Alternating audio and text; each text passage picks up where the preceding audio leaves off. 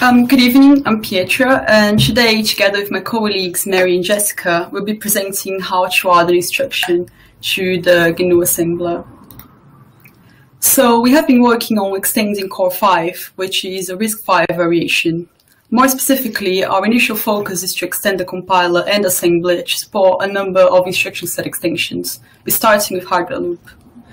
Today we'll be walking you through the process of adding an instruction. It is important to note that while the examples and files shown are RISC-V specific, the information is transferable to other architecture ports. We'll be using CV*I as an example throughout the presentation. CV*I is part of the core5 hardware loops extension and declares the address of the offset to the start of the loop, as well as the loop number, which can be 0 or 1, depending if it's an inner or an outer loop. Here you can see the generic pattern of the CV*I instruction. In order to follow this implementation, some changes will need to be made. So we need to modify the opcodes library, both encoding and decoding, and also modify the assembler to use the new table entries. Here you can see all the main files changed. So let's implement a new instruction. So first we add the instruction to the RISC-V opcodes structure, which contains all the instructions available for the RISC-V architecture. Note that the structure is generic, but the specifics of it are RISC-V. So in other words, other architectures will have similar tables, but the details vary from architecture to architecture. So let's break it down. First, we have CV*I, which is the name of the instruction. Xlang, which indicates the instruction length requirements, either 32 or 64 or 0, 0 for both. The instruction class, which is defined in the RISC-V header file inside in a num set. So in this example, we had to add a specialized class for the hardware loop extension. This might not be necessary if your new instruction already fits an existing class. We have the instruction operands, which in this example are di and b1, di mapping to the loop number, while b1 maps to the immediate, and they are given in the order they appear in the symbolic assembler and not the encoded instruction, as you can see. We then have our match and mask defining the RISC-V opcodes header file. So instruction masks are used to hard-code common encoding fields in the instruction, such as the opcode, and also to mask preset bits with 1 in the operand encoding fields. You can see that the match is calculated by ending the encode with the mask. And here you can see a table that shows how the mask works for a CV*I example. It hardcodes the source register, function, the destination register, and the opcode. And we then have our match field checking the encoding. We then have the match function, which determines if a word corresponds to this instruction. So match opcodes will give you a simple pattern match, meaning that it doesn't require any additional assistance from the function. And the match function does the encoding and mask equals match calculation that I previously mentioned, but in a different manner, as you can see, meaning that in the actual code base, a different Boolean formula is used, but it is equivalent. And lastly, we have pinfo, a collection of bits describing the instruction, notably any relevant hazard information. For example, it can be used to indicate it is an alias, a macro, or even a branch instruction. Jessica will now give details on disassembly and assembly. Thank you, Pietra. The other file that must be edited in the opcodes directory is risc-v-dis.c. In this file, there is a function called print instant args, which disassembles a bit stream. All operands must be added to this function. We can use this to ensure that our instructions are being printed out correctly during assembly. As described later, this is essential for testing. The example on this slide is the branch offset operand b1.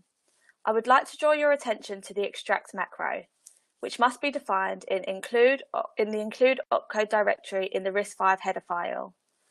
This macro extracts only the bits used for the b1 operand from the bit stream.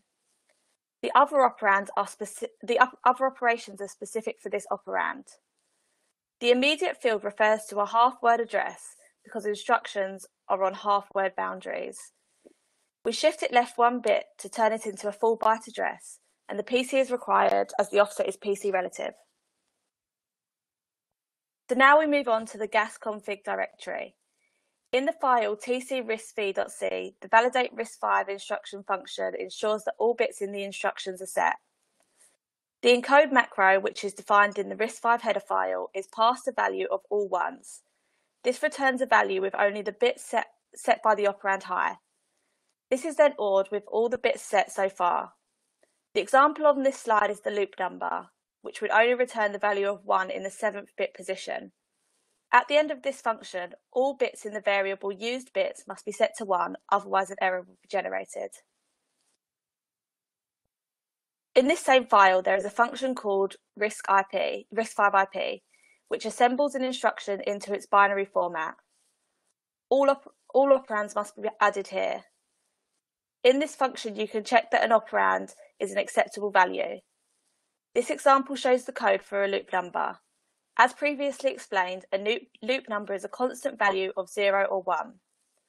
In this function, we check these bounds and the type, and if it is not what is expected, then we produce an error.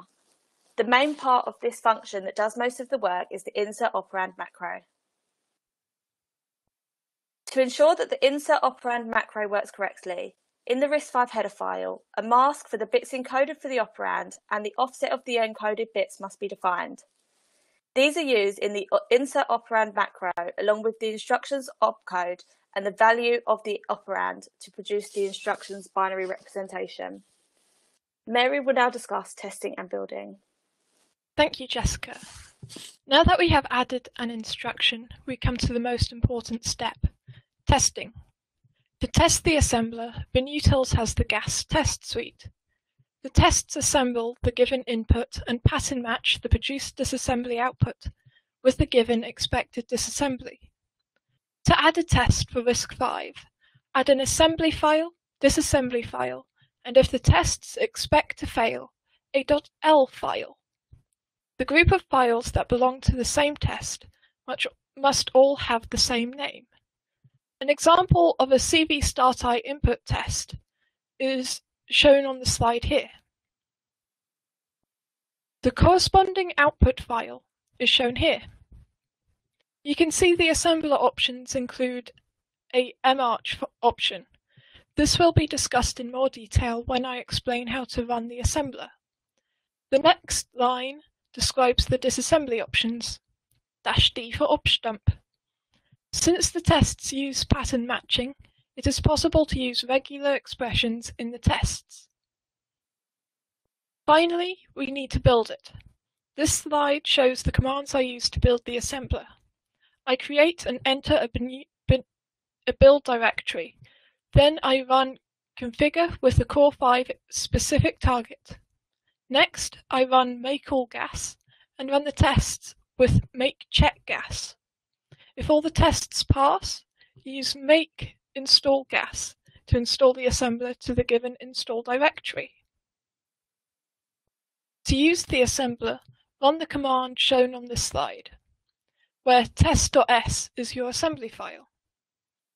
The march option tells the assembler that the instructions belong to the 32-bit base integer RISC-V instruction set with the standard multiply and compressed extensions, and a Core5 hardware loop custom extension.